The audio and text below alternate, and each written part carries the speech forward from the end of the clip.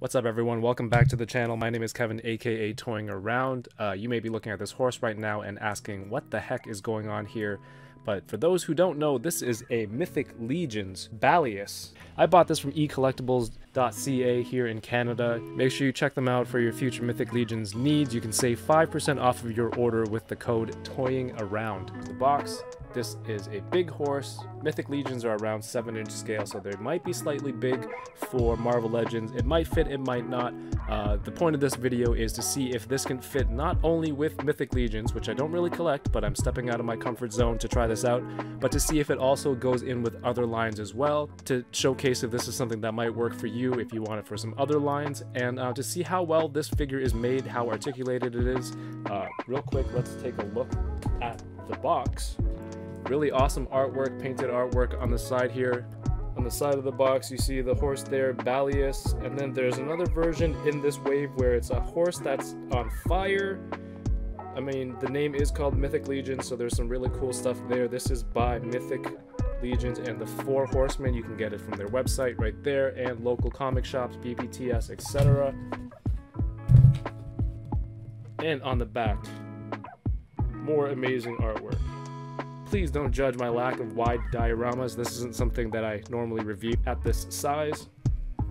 On the back it says, once there was an age so far distant that only its stories remain. These are the stories of Mythos. Myth, O-S-S, two S's, so I hope I'm saying that correctly. A peaceful kingdom populated by great beasts who walked side by side with women and men in a harmonious land, brimming with joy and prosperity. But these stories also tell of vast and terrible evil armies sent to destroy the kingdoms of Mythos and all who called them home. These stories immortalize the names of Laodiceus, Basilia, Silona, and Etheron. Man, all the Mythic Legions people are gonna rip my head off for this. The brave beasts who stood up and fought the dark forces threatening their beloved land of Mythos. Their bravery saved Mythos, but sadly after their stories ended, their land would remain forever stained by a darkness that will never be forgotten. Okay, I started reading this and I thought the rest of it was going to be French and other languages, so I'm not going to read the whole thing. The other side of the box also has some beautiful, beautiful artwork and the Four Horsemen writing on the front. Hey, thank you for checking out this review. Feel free to leave a thumbs up and a comment. Let me know what you think. Share it with your friends. Share it on your favorite social media sites. And subscribe to the channel if you haven't already. I do Unboxing Thursdays every week where I unbox new toys with a special guest. Alright, now back to the review. Alright, so this is Balius out of the box. It is, as you can see, a very beautiful, beautiful looking horse, beautiful looking toy. This is obviously an accessory to another character in Mythic Legions.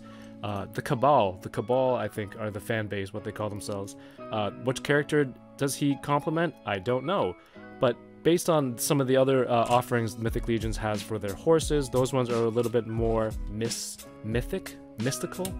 So this was like the plainest looking one, and I thought that for photography's sake, even though I don't take that many photos, it would have crossover appeal between different properties. It is complementary to another character. I don't know the name, but it comes with a sword.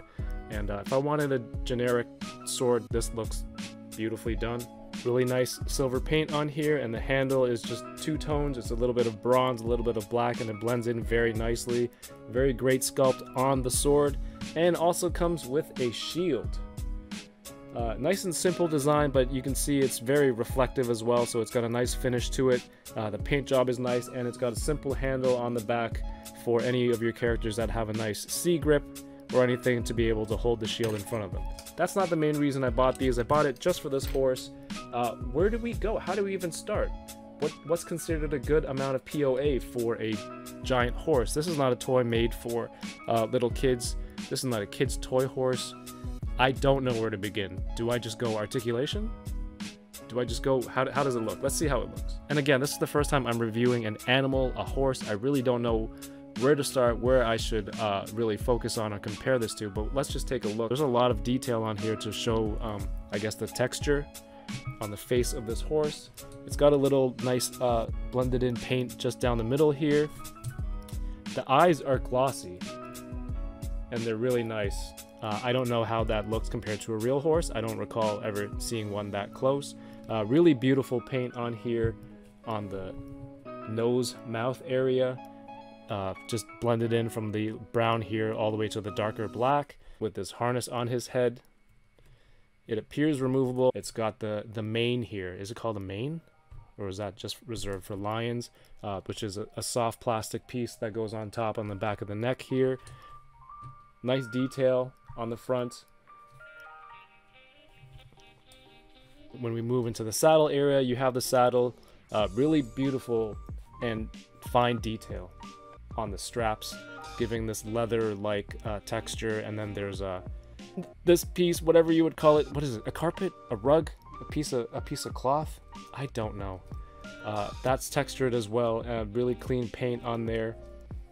And of course we have the hindquarters, the legs, and the hooves. I mean, just like on the face, it goes from the horse's main brown area, blends nicely into a darker color on the hooves at the bottom.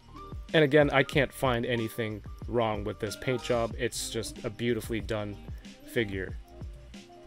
In terms of articulation, you want to know how this articulates, how it can blend with your figures and for photography and for posing. You know what? Let's just give it a shot. I don't know how this goes. The head should be able to look up, but then the hair pops off.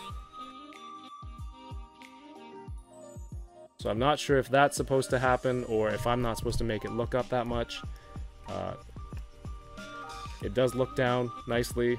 And I don't know if it's just my copy or if it's meant to do this, but it came off the peg really easily.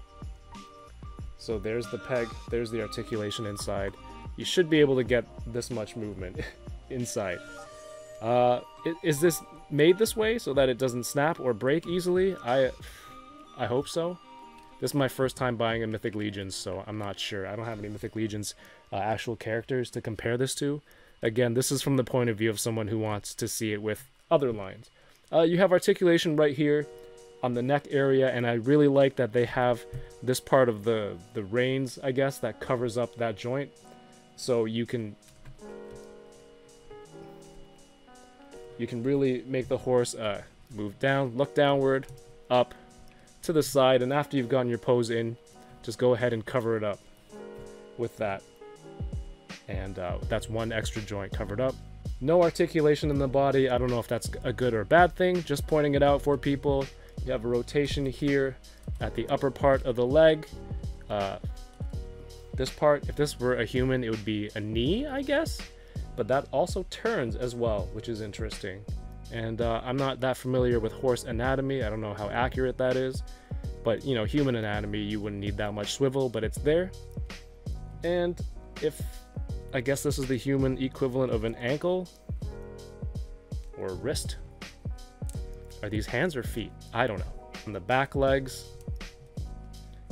you can actually have this thing essentially standing up straight if you wanted to.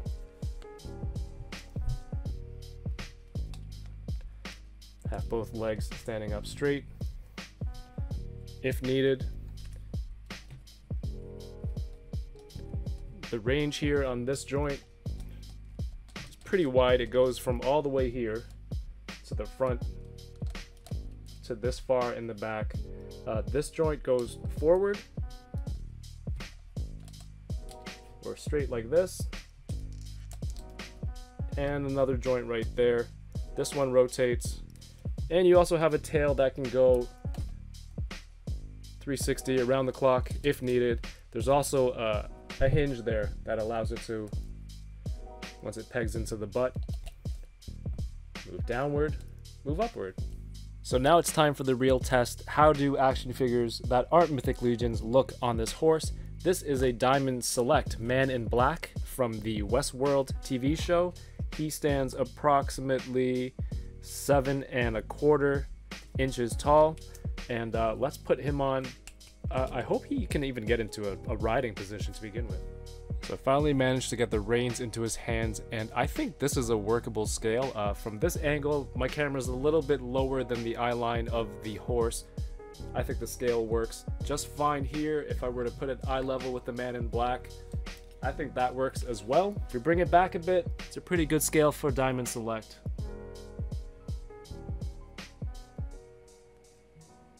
Now here we have a Marvel Legends Black Knight on the Balius horse, And I've heard some people say this is ridiculously the wrong scale for Marvel Legends. I've also heard people say, you know what, I've seen horses that are gymongous, and this thing is not out of scale.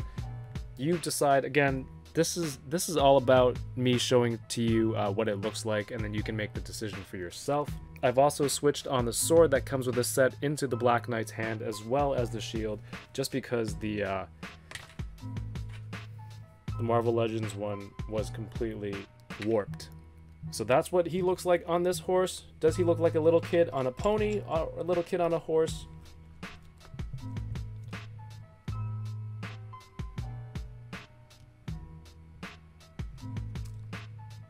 You decide. And this horse, just from this position, stands at about 8.5 to 8 3/4 inches tall. So here's the Balius standing next to a Marvel Legends Black Knight, next to a Diamond Select Man in Black, next to a Mezco 1/12 Collective Batman.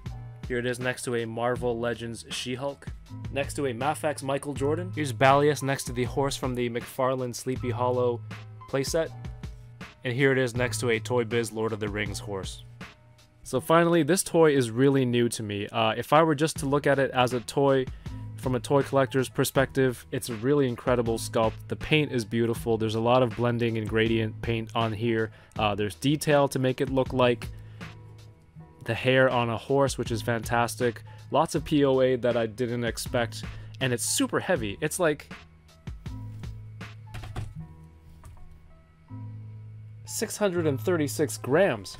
It's very posable. It's very pretty. I think you can fit a lot of toys on it to make it look nice. I think you can, if some toys are a little bit smaller, using force perspective with a camera, if you're into photography, you should be able to fudge it a little bit.